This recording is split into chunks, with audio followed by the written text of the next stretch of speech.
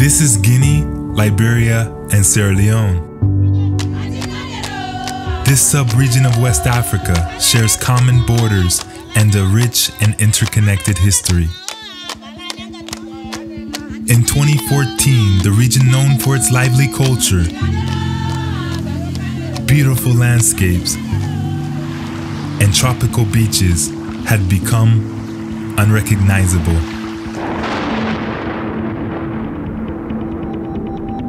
Fear.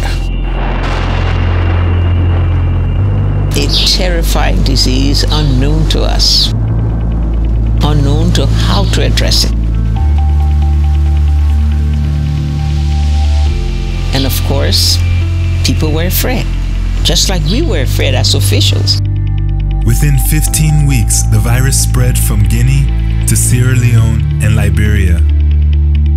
Work, school, and virtually all economic activity had come to a halt.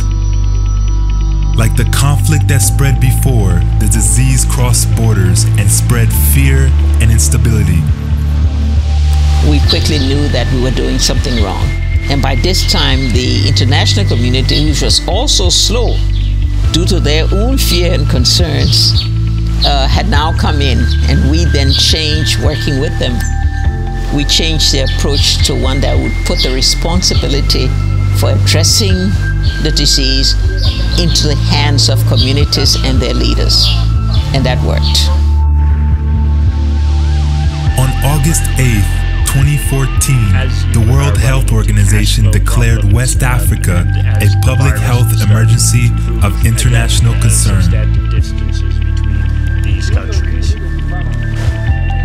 With the backing of World Bank Group support, partners on the ground, along with UN agencies and CSOs, rallied to help the affected countries get to zero cases.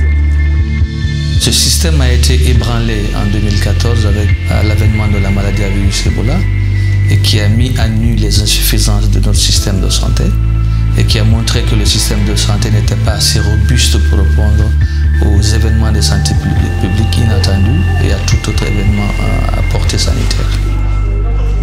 It was a race not only to get to zero cases, but to mitigate the impact of the crisis. The schools were closed up to 2 times, mid-May, Ebola breakout. So we stopped schools because children, while playing with each other, they contact disease which they don't even know. During the spring of 2015, the emergency funding helped get more than 4 million children back to school by providing instructional materials and a safer environment for learning. Ahead of the rainy season, 240,000 farmers received seeds and fertilizers to help avoid a food crisis. And in Liberia alone, 28,000 health workers received training and hazard pay to support them in their fight to get to zero cases. By March 2015, the Ebola virus disease had infected more than 26,000 people, and more than 10,000 had died. But there was hope. By now, a coordinated effort by communities and international partners to get to zero cases was reaping results. Door-to-door communication campaigns as well as contact tracing was working. I come to these people to check them in the morning, throughout the day, to know about them, the help. If I don't have someone, just like you ask me, I don't have, so I will wait for the person until I see the person before okay, this is my home, this is my home, this is my community, so I don't like to sit down. You feel the vomit, what they get? Ebola! If you pass in the vomit, to kick Ebola out of Sierra Leone, members of the community, along with government and international partners, identify and monitor families that have come in contact with known cases. Well, the positive pull papa. Right now, all of this right now, all the panic, all the fear right now, because they don't can't take a sick one and go test her, they be positive. So now they ain't got deal with the person. We pray to God, say these 21 days they don't learn nothing. nothing to do. I don't see all the people right now. Sanaa's father contracted Ebola from the burial of the community medicine man. After 5 days in treatment, Sanaa's father died. Due to the quick response from community monitors and health workers, no one else in the household succumbed to the same fate. So my main role is removing all the sick people from the community. If somebody is sick, my community monitors are there, my contact tracers are there. They will call me, I'll call 117, then I'll be in the scene because I'm a clinical person. So we'll take a look at the patient and see if the patient meets criteria for Ebola.